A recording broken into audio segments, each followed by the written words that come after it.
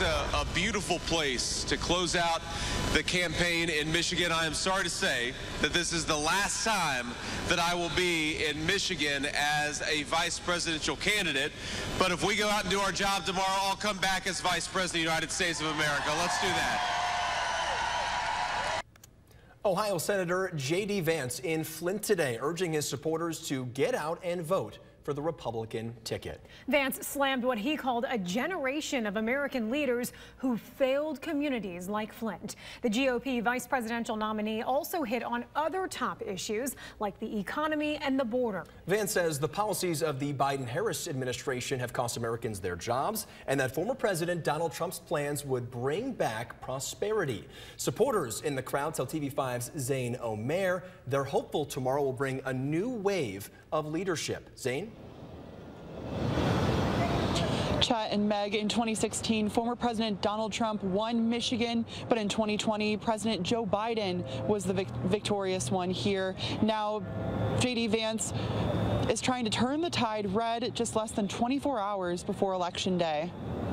For too long, we have been left behind, we have been ignored, we have been neglected. We have had a generation of American leaders who have shipped American jobs overseas and brought in millions upon millions of illegal aliens. Well, in just tomorrow, that is going to stop, because when we bring Donald J. Trump back to the White House, we're going to put our citizens first. Republican vice presidential nominee Senator J.D. Vance making a last-minute push to voters. We get back to the common sense policies of Donald J. Trump. We can get back to the peace and prosperity of that leadership. And I do believe, my friends, that we are on the cusp of a golden age of American prosperity. The latest polls show a close race, with Vice President Kamala Harris having a slight edge over former President Donald Trump in Michigan. I spoke with voters in the audience of today's rally who hope to see Trump take the lead. He runs the country like a business, which it is. He's a businessman. He started many businesses. He doesn't run it like a politician. He may not want to be his golf buddy, but he did bring peace when he was in office. Driving them to the polls, immigration and inflation. I feel like this is a very pivotal election. I mean, every election's pivotal, but this seems like we're at a tipping point in this country with the cost of living going up and up. This is American. Everything's gone up tremendously. So hopefully with Trump and Vance, it'll go down back to where it was.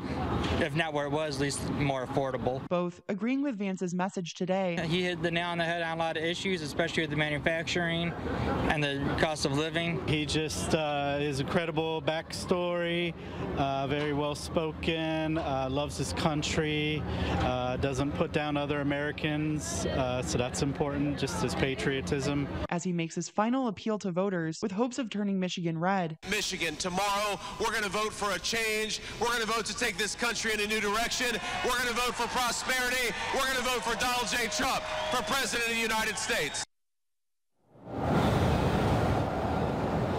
Vance's stop here at the Capitol Theater comes just days after a rally at Flint Bishop Airport held by Harris's running mate, Tim Walz. Reporting live in Flint, Zane Omer, back to you.